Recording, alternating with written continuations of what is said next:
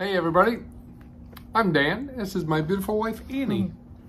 And we are day 12 to departure day, the day of moving into this and living the full-time van life from leaving the beautiful home that we were renting in Vancouver Island and getting on the road for circumstances unforeseen.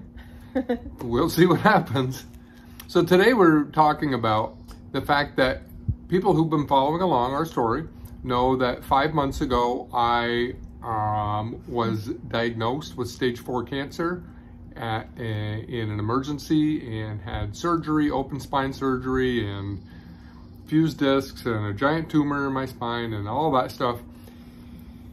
And part of what this is the second time that Dan had cancer. Okay, I forgot what I was talking about. Yeah, it's okay. So this is the second go around. And 6 years ago, when in my first go around, one of the first things we did when I had been diagnosed was to go to Barnes & Noble and find everything we could, every book we could about self-healing and what I can do and food as medicine and all of that stuff, because we just knew there has to be more than just taking the doctor's word for it. You know, we wanted to learn. That's just our ways. We want to learn everything we can about it.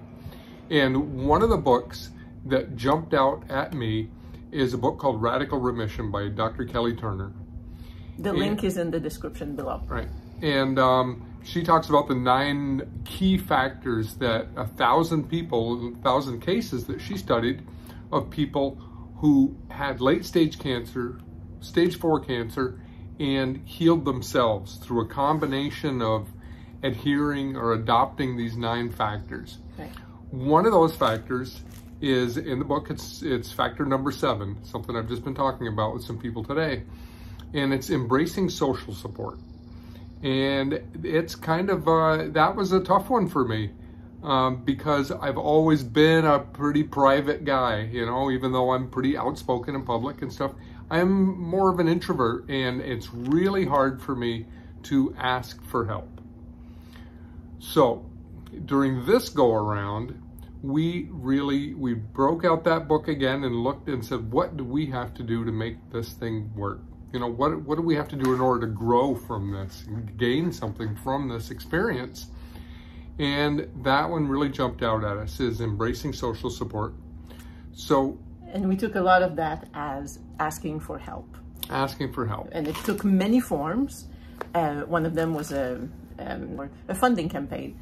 Anyway, that was a big step for us. But here, as we're getting ready to transition into this utility trailer, I have been really posting, I mentioned it before, in the local network on Facebook and asking for different things. It's just the magic, again, of things that are happening from opening up to asking for help and embracing social support. And the first one that happened was that, like we mentioned before, we had to sell our Subaru and Dan's motorcycle in order to be able to afford to buy a utility trailer and upgrade our Subaru to something stronger, which is a Toyota 4Runner. So we sold the two, and we were able to just swap equal amount to get us set up for this. But in the transition of selling and looking for what we needed, we didn't have the money in the middle to either buy a new anything unless the other vehicle were sold, but it was not in the budget to be able to rent a car nowadays with the crazy prices. So I actually posted in the network here and asked, anybody has any suggestions? Like places that are inexpensive, or who knows, I dare ask, maybe somebody would be willing to lend us their car in the interim.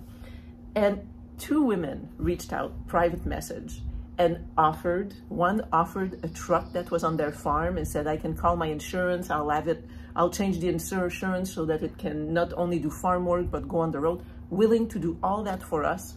Another woman reached out and said, I have a little Mercedes sitting in the front of my house and I'm really not using it. Just come on over.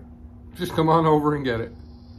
And we went over, and she didn't even ask for our IDs or anything. She just came out essentially with the keys and said, here you go. Use it for as long as you want. Yeah. Bring it back when you're done. That was it. And the conversation, like, she's enlightened. Like, you know, when we approached, we didn't know what to expect from that person, but the beautiful conversations we had just about spirit and our perspectives on life and awareness and consciousness and all that, it was really magical. So we had this amazing gift that allowed us to sell the Subaru, the bike, and get what we needed. And today is another amazing thing that happened. So today we're actually doing a big garage sale. Great organization, all the things in order, everything's posted online and everything. Nobody's showing up. It's like the first beautiful weekend of the summer, and it's a total flop. So I think tomorrow or Monday, everything's going to the Salvation Army because it's time to move on. But somebody else reached out because I posted, right now the trailer is completely empty except for some cabinets in the front. And we said the minimum of what we need is a bed platform so that we can put bins of things under and have a platform to sleep. It's like minimum thing that we need to leave. So I posted on the network again, and I asked, we really again asked for help. Dan's tools, when he got to the hospital in Florida, when he was diagnosed with stage 4 cancer and he was working there, the people he was working with stole all his tools because they figured he was dying. So it was great. It's great. It was just great. It's a great way to get out of a particular business. You get sick and have your coworkers steal all your tools. Yeah, if that's not a sign that you're done with that work, I don't know what is. Yeah. So that was another little shocking episode. But anyway, so we're here. We don't really have tools. We don't have the time because there's 12 days left. And we don't have money to actually hire a professional to come and do that kind of work. So posted on the network, and somebody answered, came by today, looked at this, started making little sketches and things, and we're going down tonight because he said, you will have a bed frame before you leave. And he's a fine finished cabinet. What would you call it? Fine millwright work or finished carpentry in yachts. Yeah. In yachts. So this is just, that's what we wanted to come and say. Not so much talk about the failure of our of our garage sale, which is interesting in itself. It's okay. It's time to let things go even more.